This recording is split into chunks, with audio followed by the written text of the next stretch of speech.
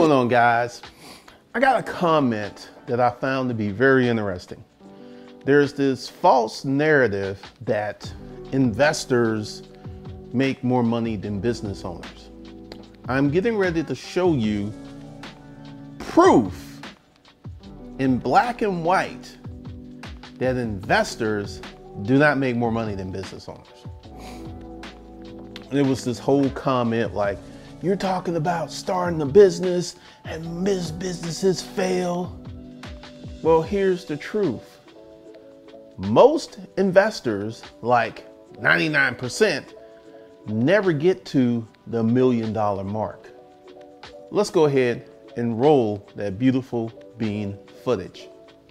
So I spent hours this morning Googling information about IRAs, 401ks, and brokerage accounts. And the average 60-year-old, this is someone who's been in the investing markets for years, has $263,000. Now, that's a significant sum of money, but when you're talking about retirement, when you're talking about you're not having any more income coming in, like, I'm gonna tell you something. I am never going to be officially retired. I am always going to have income coming in, always. I don't care if I'm 90 years old, I'm gonna have something that's gonna bring in active income. I will never actually just rely on a set sum of money. Now, in theory, if I had $10 million, I could live off that the rest of my life and leave money for my heirs. But for me personally, that whole have a set sum of money, it breeds constriction. It's like, I got this $2 million chunk of cash. And this is one of the reasons Our Rich Journey keeps their YouTube channel going, because that's a active source of income, because they're in the personal finance niche. I wouldn't be surprised if they get $10,000 or $20,000 a month. That's one of the reasons they keep that channel going, because it's active income.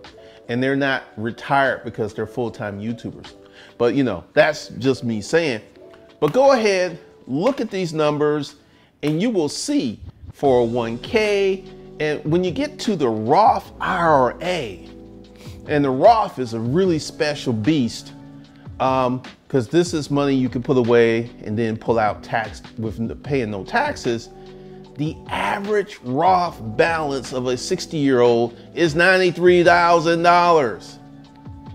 So right now in my garage, I have a greater net worth than the average 60-year-old in depreciating assets.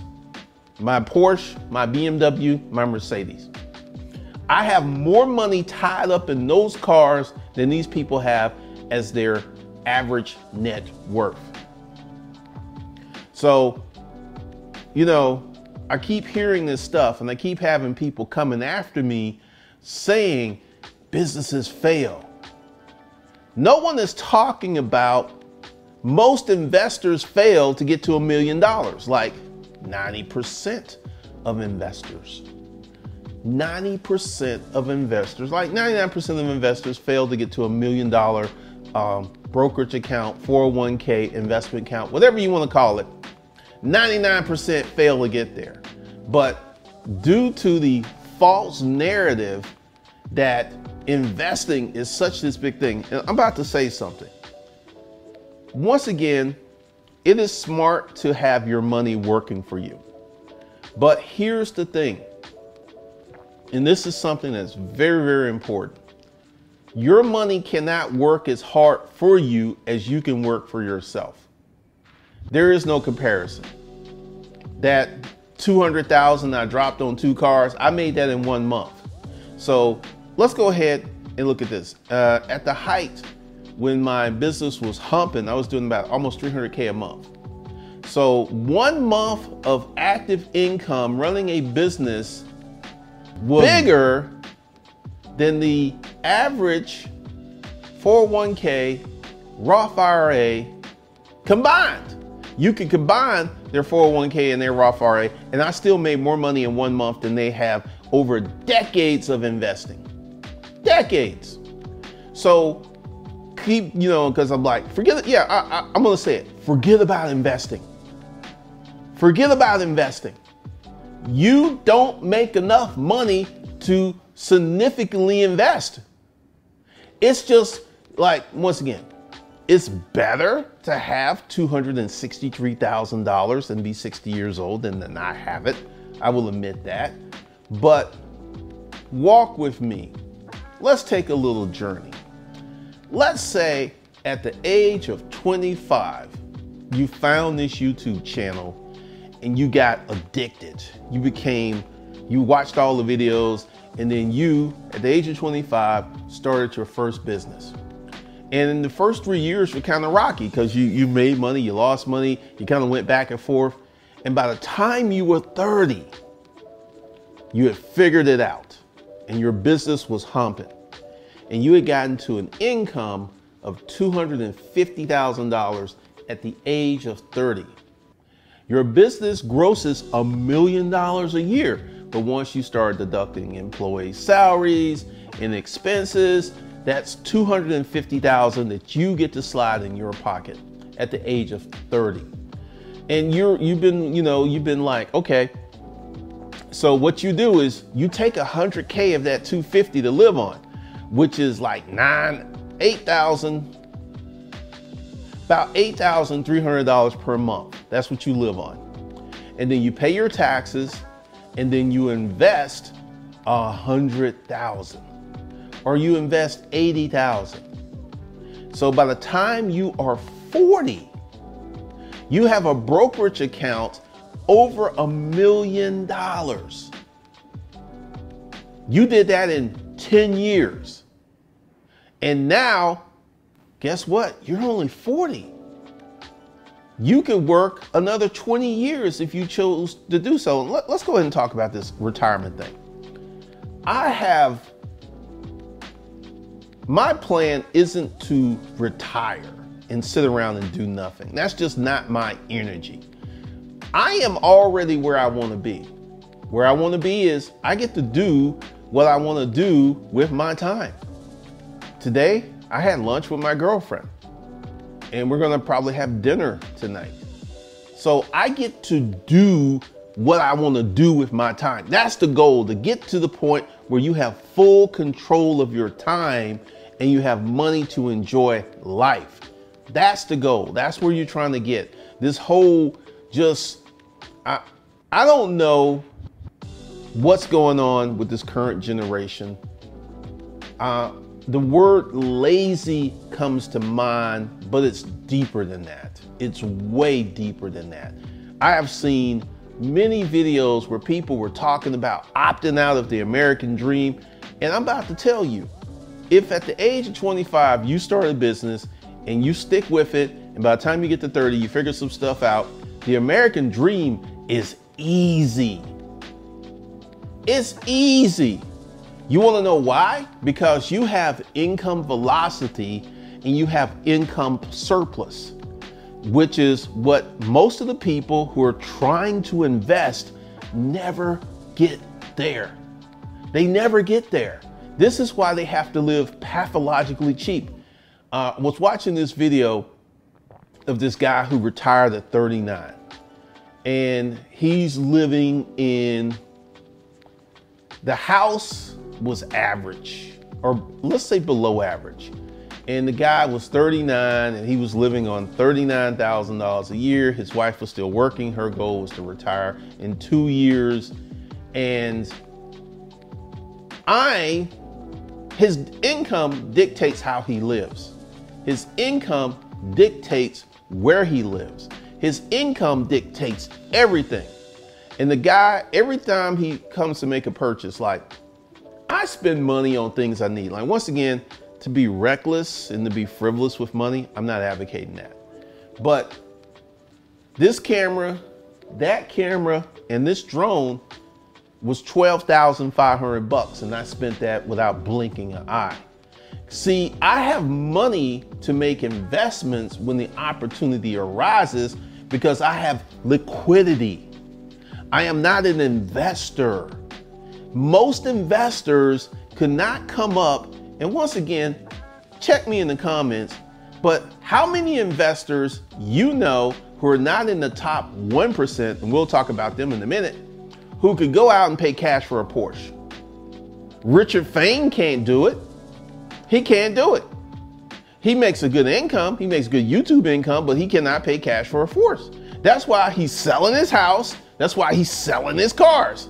Because once again, as an entrepreneur, as someone who knows how to make money, as someone who's made millions of dollars in less than a year, I understand the power of a business. And the power of a business is greater than the power of investments. Now, let's go ahead and talk about the big dog investors. Do you know Arthur Blank? Because I did not know until recently that Home Depot was a dividend paying stock. And Arthur Blank owns enough stock where Home Depot pays him $70 million a year in dividends. $70 million a year in dividends. Now, Arthur could have never bought that much stock. He couldn't have bought it. But because he was a founder of the Home Depot, and this is the thing, Arthur Blank only owns 1.5% of Home Depot stock. And Bernie Marcus owns less than that. So his stock position pays him $70 million a year in dividends. And here's the thing. How did Arthur Blanks become a big dog investor? He started a business. Elon Musk is looking at paying 9 or 11 billion in taxes, because essentially selling of his Tesla stock, which I thought was a really good move for him to sell his stock when he did, because I feel that the price of all stock is about to crash. The 9 billion that he gets to keep is money that his family could live on for the next 10 generations. Easily. Easily. We're talking the next 300 years. Easily. How did Elon Musk get to that position? Oh, he started a business. He started a business. So all of you who keep all of this investment stuff, and like, once again, put down how much money you have investments, because this false narrative that just pisses me off is investors, and get your money and get you a few rentals. Like, if you had 3 rental properties with a mortgage on it, you're only going to cash flow 150, 200 bucks a month. Like $600 a month. That ain't going to change your life. You know, and you have all of these people putting out this investment advice because, number one, let's go back to the top 1%. Elon Musk, how did Elon Musk buy $1.5 billion worth of Bitcoin? Because he had a business. If you look at the biggest investors in Bitcoin, except for the people who got in really early, they're business owners. All the time, when you go back to it, they're business owners. They're business owners. And one of the things that I find to be patently interesting is the average person doesn't have the brain power, like, to crunch the numbers. If all of these people are getting rich from investing, where are they? I have said this before and I'm gonna say it again. I like Dave Ramsey. I think his basics are good, but this whole notion that the average person can invest money and become a millionaire is fundamentally false, because the average person doesn't have enough income to invest in the stock market to get to $1 million. They don't have it. This is why, as I showed you, all of these 60-year-olds only have 263,000. And this is what I said. And this is the average. Sure, you'll have some people with $1 million or $2 million or $3 million account. And I guarantee you, If you look back, you're going to see that they had a high income. I guarantee it. I am willing to bet $10,000 that anyone that has an investment portfolio of $3, $4, $5, $6 million before age 50, they had a really large income. Your income is a lever. So you got all these people in here talking about, hey, invest, invest, invest, invest, and invest. Invest what? You won't make no money. What are you going to invest? And like I said, if you would invest in yourself, if you would take a chance on yourself, because I did some more research. You hear this notion that the average business fails. And here's what's really interesting. The average business fails within 10 years. Within 10 years. So based upon the numbers, you have an easier shot at becoming a millionaire by starting a business than you do with investing. Numbers, fact check me. Go ahead and do the numbers. If you start a business that is successful for 10 years, it's going to give you the income to actually become an asset-based investor more readily than a job. Unless you have a job like Tim Cook, who's a billionaire because of his Apple stock options, or the CEO of Google, who's worth 600 million because of his stock options. But wait a minute, there's like maybe 1,000 jobs around the world as a CEO. No, that's not true. There's about 9,000 companies in the S&P 500, in the New York Stock Exchange. So all of those companies have CEOs who make 7 figures or close to it. Every last one of them. So there's like 9,000 jobs that can make you a millionaire. 9,000 out of 30 million companies. 30 million companies. So if you're going to put in there, because one of the things that I see, and this is a fundamental truth, a lie told 1,000 times soon is believed to be the truth. And that's the lie of investing. The lie of investing is people like, oh, I'm an investor. I'm gonna live off my investments. I see YouTube after YouTube video. How much money does it take to live off dividends? It takes a lot. They're putting up these videos to get you to watch them, to get you all gassed up, to make you feel that you can leverage a little bit of money into a big payday. It ain't gonna happen. Men lie, women lie, numbers don't lie.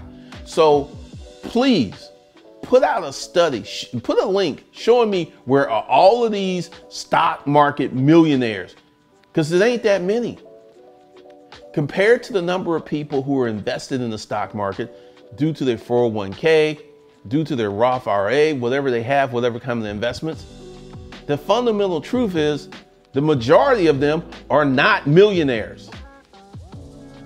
The majority of them. Yet I can go to my personal collection of friends, and a lot of them are millionaires, but they're all business owners. I don't have one friend who's, quote, an investor who's a millionaire. I don't know, not one. But I know people who have businesses. I have a friend who has a job. He makes about $4 million a year from his job, and he invests in real estate. He is his own bank. He has enough money to buy a house. He has enough money to do the renovations without going to the bank to borrow. And we'll talk about his strategy, because in the beginning, he did everything self-funded. And then he started to go to the bank and get loans, because this allowed him to double his production, because he had enough money to pay cash, and then he would get a loan and then he would double his renovation projects. So he made more money. But because he had enough money to fund the foundational aspects of his real estate business, he made a lot of money. I remember one time he had 6 houses renovated and none of them were selling. And he was just sitting on them.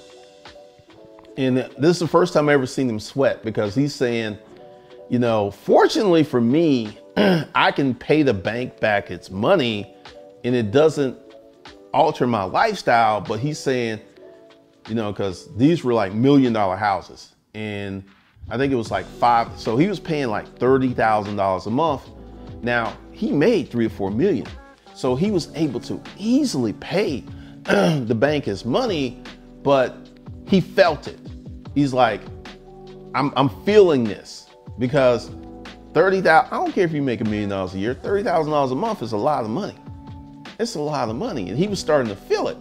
And fortunately the houses started selling, and then he was made whole and he got out of that. But once again, don't come to me talking about this investor stuff, because 99% of you will never be a millionaire due to investments. 99% of you will never become a millionaire due to investments. And the reason is simple. You don't make enough money. You don't make enough money. It's not a lack of effort. It's not a smart thing or a mindset thing. It's a money thing. Like me, I invested, showed you the receipt, showed you the title, showed you the process. I spent $400,000 getting a car rental business off the ground. Many of these investors here on YouTube couldn't do that. They couldn't do that. They couldn't do that. They can't do it because they don't have the money. They may have stocks or they may have real estate, but they don't have liquidity. And this is what a business will give you. It will give you liquidity. Like the video I made the other day. Like if I wanted to go to the bank today and pull out 100K, I couldn't, because the bank's not going to let me pull out 100K. They're not. Most I can pull out would maybe be 25,000. But let's say the bank had the cash and I wanted to go write myself a check for $100,000 and pull it out and just flex on YouTube and do the phone brick, the money phone, like, hey, you know, what's up, money? I'm talking to you, and do that ridiculous stuff. And I can do that every day this week. If the bank actually had the money, the bank, I'm telling you, you cannot cash $100,000 check. And when you're talking about $1 million, I had a friend who was going to buy this boat, and the owner of the boat wanted cash, and he sold this boat for 1.9 million. And my friend had the money. This is what my friend had to do. It took my friend not 1, not 2, but 3 weeks to get that 1.9 million in cash. Took him 3 weeks. And he got most of the money the last week, because the bank, because essentially this is what the bank will tell you. Like, okay, they will give you a range, because they don't want it to be known that they have this much cash in the branch. So they will give you kind of like a range, like, okay, we'll order the money and you could come in between such and such date. And that last week he went in there and he was able to write the check and get the money. And he carried the money in a duffel bag boy, right? And he went there, and the boat was in Florida. And this gets real interesting. He flew to Florida with 1.9 million in a duffel bag. And when he went through the x-ray machine, they pulled him to the side. And fortunately, my friend, who is not dumb, he had a letter and he had all of the receipts of pulling that money out the bank. So they gave him his money, they didn't seize his money, and he got back on the plane and he went to Florida and he met the owner of the boat, paid him 1.9 million in cash. And I'm figuring out, like, the owner of this boat, if you go to the bank with 1.9 million in cash to deposit, it's going to be interesting. because they're going to be looking at you all kind of sideways. Because there's laws that says we must know our customer. You just cannot walk up to a bank unless you have a business that has been known to be putting in huge infusions of cash. A lot of banks was like, we ain't taking that, because they don't want to be involved in any money laundering or criminal activity. So my friend said, what are you going to do with the money? And the dude said, I am moving to Brazil. And I'm moving to Brazil tomorrow. So they signed over the title to the boat and everything. And the dude got on the plane with his 1.9 million and went to Brazil. And the dude was like, he said the guy was like 70. So I figured he's just going to live off the cash his rest of his life in Brazil. So it is interesting. But once again, look at the moves of these so-called investors on YouTube. They're selling their houses, they're selling their cars, because they don't have any liquidity. Yet me, once again, I took a $400,000 L. And what did I do? I moved. This place is more expensive than my house. It's more expensive than my house, because I have, it's about $1,200 a month more expensive than my house. And I got to pay for parking.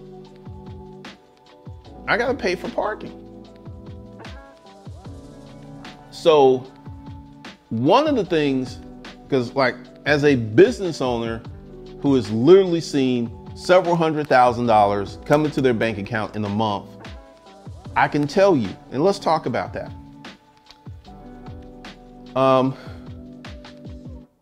3 months at the height of my business gave me more money than all of these investors. Because here's the thing, investments bring in money. And you know, if you're like Arthur Blank, you can get that kind of stock position. Yeah, you can make a lot of money. You can make millions of dollars. But how did Arthur Blank get that much Home Depot stock? He was a founder. There was no way he could have bought that. That would have cost billions of dollars to buy that much stock. Billions with a B. So if you want to come in here, because yeah, this is the Institute of Economic Thought. And this is the flagship channel of the House of Pain. I did change the name. And the flagship channel of the corporate game. And this is about starting businesses so we can make that money. I'm telling you, if you start a business that is successful, you will make more money than the average investor, because the average investor doesn't have the financial wherewithal to make significant investments. Like you can start a small business that literally makes you $150,000 a year. That's more money than these investors are making. I have shown you guys proof. I'm not selling my Porsche. I'm not getting rid of stuff. I'm not. You wanna know why? Because I don't have to. And going into this 10-year, because I have a plan for this 10-year window to do something significant with my life. Because once again, it is a fallacy that you believe that you can become an investor. And there's a bunch of lying ass YouTube channels that are hyping people up. Like, I find the most humorous channels are the dividend stock investment channels.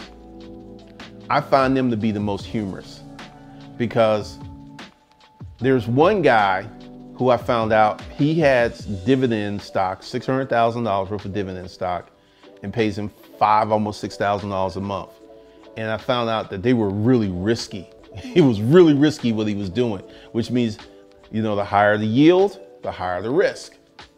So at any moment, this could collapse on him and destroy those $5,000 or $6,000 a month dividends. Now, one of the things that I love about the investment community and the dividend investment community is a lot of these guys think they're smart. And I'm about to say something. I found a new channel, Be the Story. This guy is a day trader and he makes money, but the number of people, the humble trader, she makes a lot of money. The number of people who are successful traders making just 100,000 a year is actually quite small. And you want to know why these people are making that money? There's something different about them. They're not average. They're either really smart, they're really disciplined. And I know enough about investing, because investing is kind of like running a business. You got to have the right mindset. You got to have the right mental energy. Like, whenever I'm having like a bad day or something emotional happens, I have a rule. I don't make important decisions when I'm in that state, because typically the decision is going to be wrong. I just don't make decisions. And as a day trader, you're making those kind of decisions every day that you trade. So you emotionally have to be healthy and strong. And the average person, like I saw so many comments during the controversy. My eye was much worse. It's just something I wake up and it's red.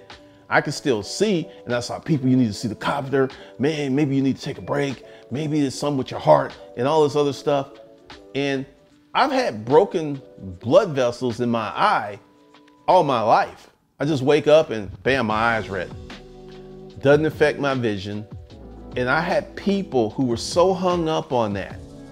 These people who were tripping on my eye could not be day traders because they're so easily distracted. I'm gonna tell you something, and it's gonna be kind of strange, but I'm gonna share this with you.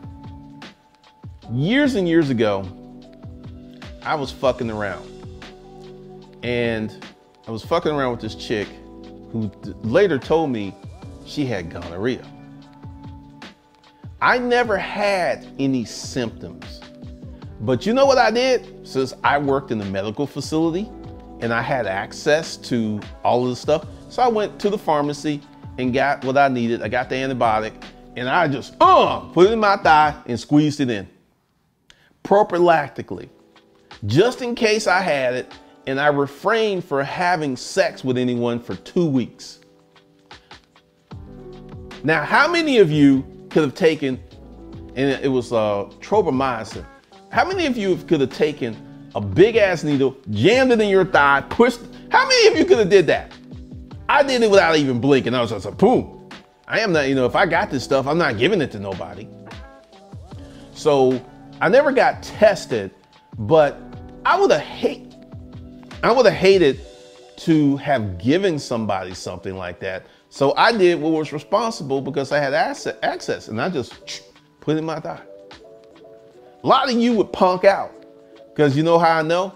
Because I used to work in the medical clinic and I had to give people these shots, and I saw all kinds of reactions. I had people faint, I had people pass out, I had people throw up, all at the sight of a needle.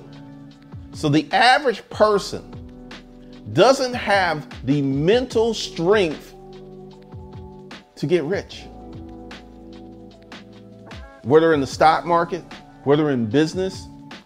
I was watching a video by Graham Stephan, and his coffee business is in trouble. And I actually said that it was going to fail before, because Graham Stephan is not an entrepreneur. He's a YouTuber. He does well on YouTube, but anything outside of YouTube, he's not going to do that well. I know that because I pretty much Criminal Minds profiled this dude. And one of the reasons his business is kind of in trouble is he refuses to he doesn't want to raise his prices. Now, if it was me, I wouldn't be selling my coffee for 12 bucks a bag. I'd be selling it for 20. Now, you want to know why? Because there are people who would pay that. I would sell it for 20, 25. I would go from just being a regular brand of coffee, I would go to being a premium brand of coffee where I can get those margins. Made that decision, boom, like that. But since Graham is somewhat of a wuss, he's somewhat of a pussy, his business is literally going to collapse. It's literally because they're not making money. And this is one of the things he has, because he makes so much money from YouTube, that he can do something like this for fun, and he doesn't have to make money. But any business that I get into, I am making money or I'm out that business. Exit the car rental business. I was generating revenue, but I wasn't making money. I wasn't going to stay in this money. And this is something that my car rep told me, which cracked me up. He said a lot of people didn't want to cut the cars off. I was cutting cars off, off. Hey, the car won't start. Oh my goodness. Well, do this. Leave the key in the door and I'll have it towed. I'm so sorry this happened. I would cut that car off in a heartbeat because I ain't trying to make no friends. I'm trying to get paid.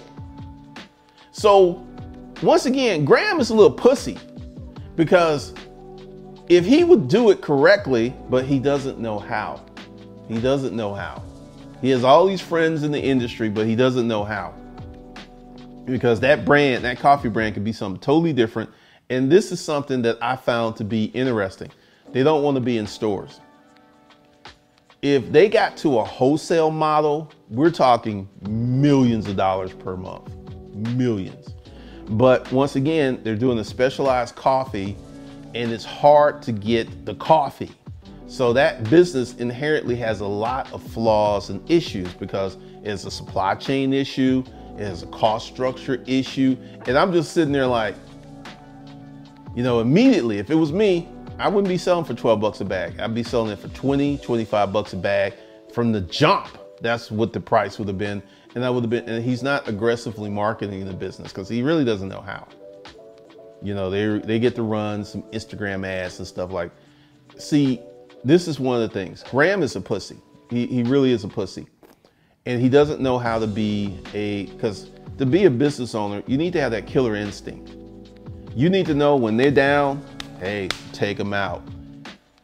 Knockout punch. He doesn't have that instinct because he's a pussy. But once again, and that's another one who gives a lot of fundamentally false advice. Retire before 30. You know the number of people who make enough money that can retire for 30 is like maybe 7-8% of the country that make that kind of money early in life. So the advice that most of these YouTube channels give out can only benefit a really small group of people. Really can. So once again, check out my math. I have shown you. So next time you come in there talking about investing, put in how much your portfolio is worth and how long you've been investing. Don't be coming at me with this investing nonsense because I know better. I would probably never be an investor. Like, let me tell you how, like I said, I have no plans of never ever to stop working.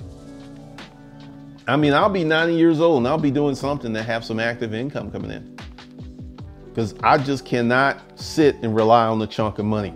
Now, let's say I played the lottery and won 500 million. You know what I would do with that money? I would go out and take the majority of it, like 490 million, and buy apartment complexes instantly. I wouldn't even have to think about what I would do with that money because with that kind of money, I would be getting millions per month in rent. Millions. Once again, I live on about $8,000 a month. So I could easily live on millions and go ahead, take that money, park it in the apartment complexes and create perpetual income for the next 10 generations. That's what I would do. And then I would live it up a little bit. I live it up a little bit because right now, even though I make a lot of money, I have constraints. I would never buy a 20 or $30 million mansion. I just can't afford that. I can't afford that because that's more money than I have cash. And the mortgage on a $30 million mansion, you put 20% down, that's going to be 6-7 million.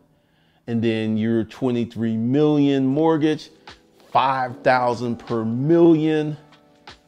So that's going to be like 120,000 a month mortgage payment plus carrying cost. I can't do that. And honestly, I wouldn't want to do it. I can honestly say if I had the means, and I don't, if I had the means, I wouldn't do it.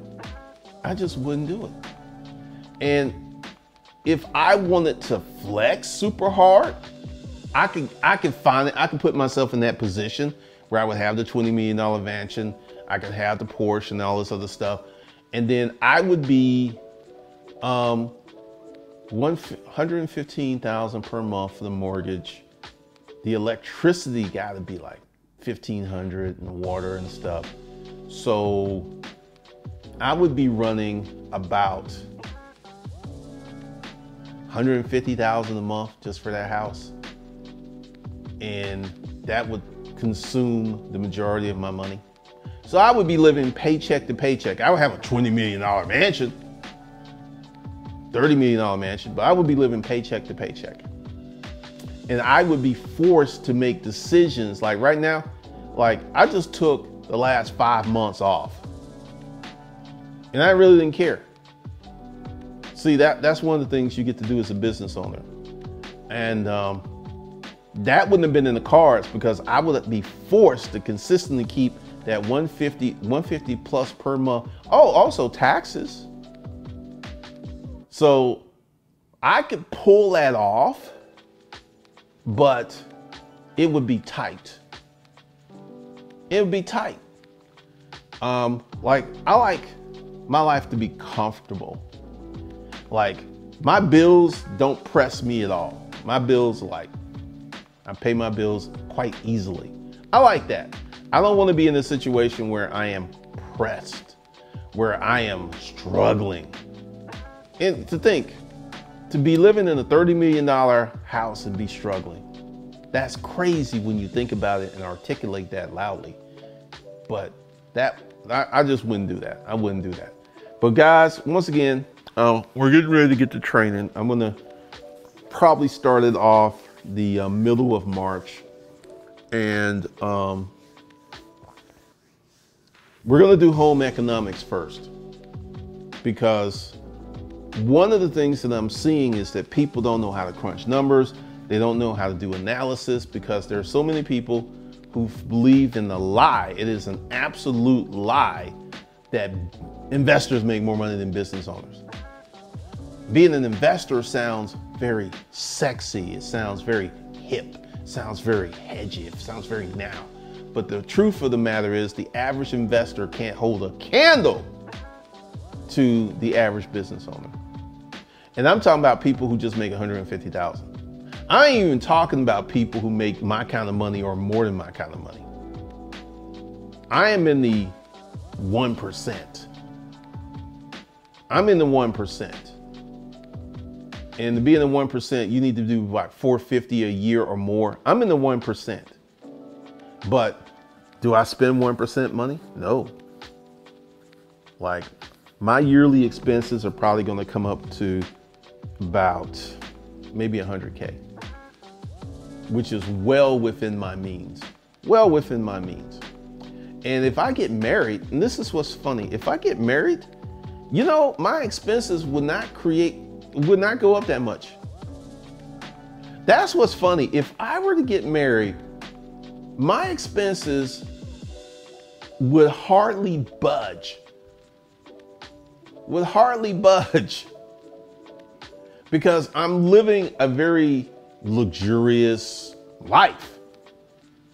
If I was to get married, my expenses would not go up that much. Maybe an additional $1,000 a month, and that would be life insurance, and that would be health insurance and some other stuff. That's it. Really wouldn't change a lot because it is built to bring someone in. That's why I have all this disposable cash. So that's all I got for you guys. I'm gonna probably work on that email today to let the people in the corporate toolbox and the corporate papers know what's going on. And we're gonna get into this live training.